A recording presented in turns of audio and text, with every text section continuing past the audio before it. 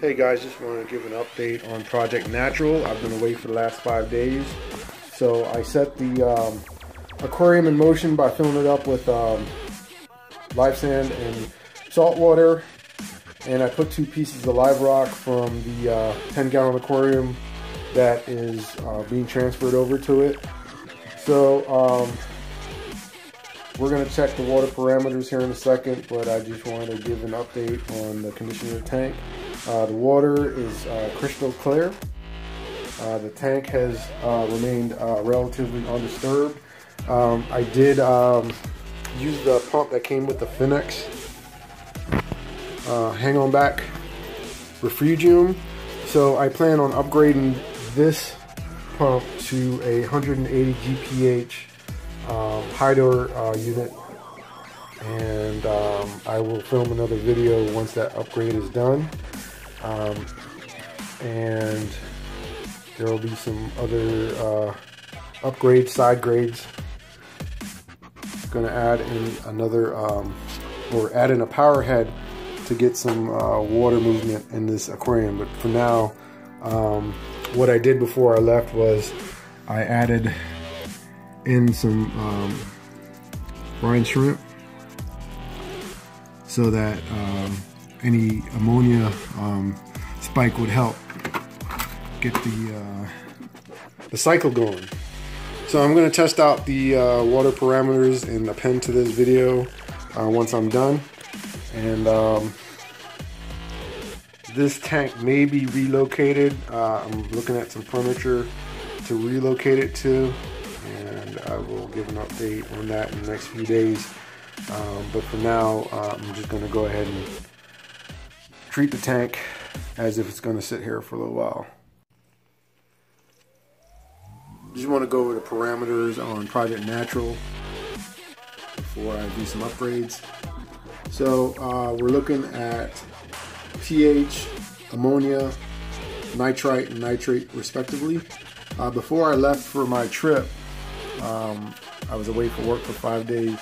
I did put some brine shrimp in the refugium to start the cycle process.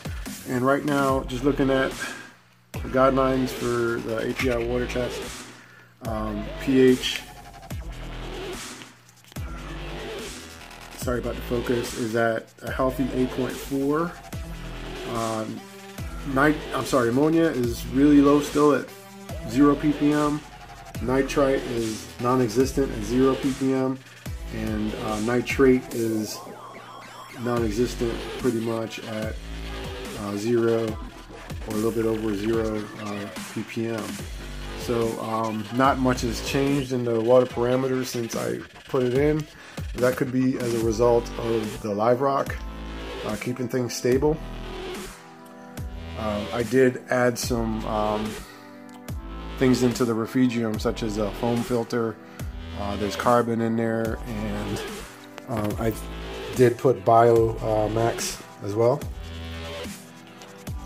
And that's basically where we're at. So I've noticed a lot of evaporation in 1 week since I left. So I'm going to be getting a custom made lid done up for this once I have determined the final layout of the tank. Once it gets on this final piece of furniture, I'll go ahead and put a custom lid on it. But one thing I do have to pay attention to on this aquarium is the evaporation, since the top is open.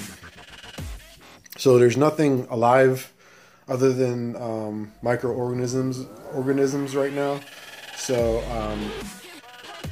after I do some pump upgrades and the sort, I'll probably put either the yellowtail damsel or the blue damsel or both in there from the 10-gallon tank and start feeding them to get the process going.